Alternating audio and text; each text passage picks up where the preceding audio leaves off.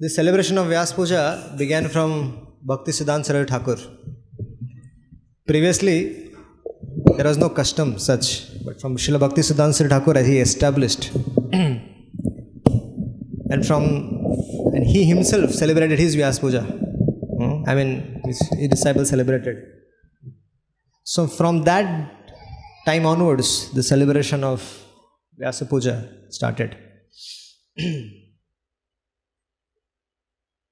So Vyas Puja simply doesn't mean offering to some personality. No. Vyas Puja means we are offering we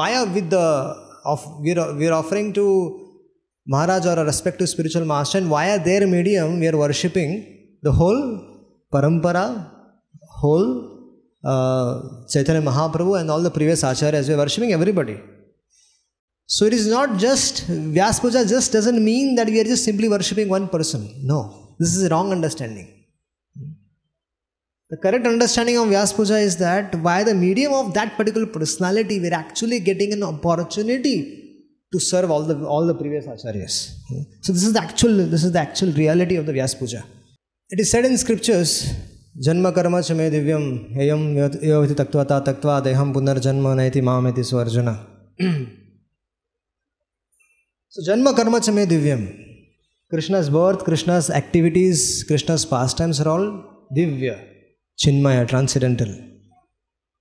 So the same principle, the same is with the devotees of the Lord. I'm not saying of the one person, I'm saying in Tattva, the pure Anala devotees. Principle. I'm not glorifying this Maharaj, but I'm saying in principle, pure devotees, they're also transcendental. Janma karma chame divyam. The same principle applies to them. Why? Because they're performing the same mission. What the Lord has, for the same mission what the Lord comes for. What is the purpose of the Supreme Lord's coming down to this material world? What is his purpose? Confirmed. What is the purpose of coming down? Is to attract the conditioned living souls towards him. So Lord Krishna comes down, he performs the sweet pastimes here, and the conditioned souls, they get attracted towards him, and they get delivered.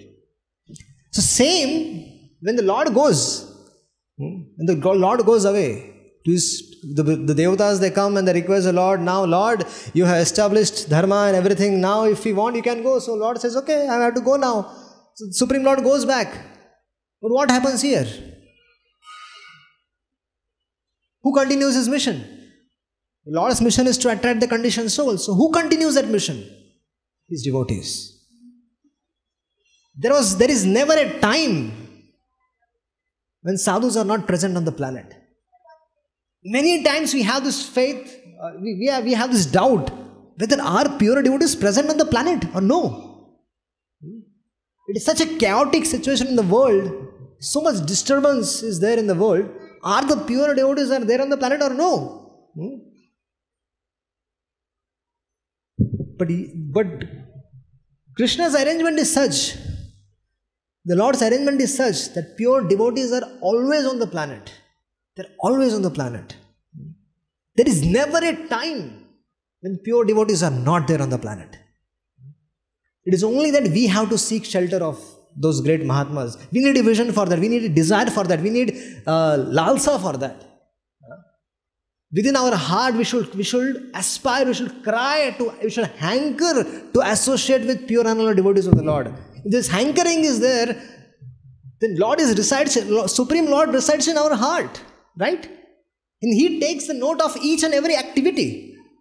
What happens? When we desire, when we carve for getting association of pure and devotees, he takes a note of it. And then what happens? He arranges a sadhu to come in our life. Or we go to that sadhu. Either of this one thing happens. But this is Krishna's arrangement. If he sincerely desires for sadhu sangha, then just like Dhruva Maharaj got association of Narad Muni, Vidura got association of Maitreya, similarly, we also, if we carve for sincere association, then we get sadhu sangha. And what does this sadhu do?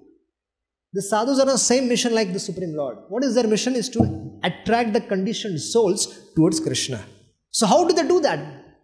By speaking Srimad Bhagavatam, by speaking Krishna Katha. They broadcast the glories of the Lord. They speak about Lord's glories, Lord's pastimes, Lord's activities, Lord's teachings. They broadcast the glories.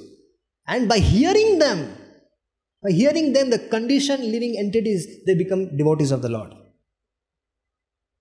Just by hearing, the Lord's glories are so powerful that when it comes out from the lips of a pure devotees, it can have the same effect what one can get in coming in direct contact with Krishna.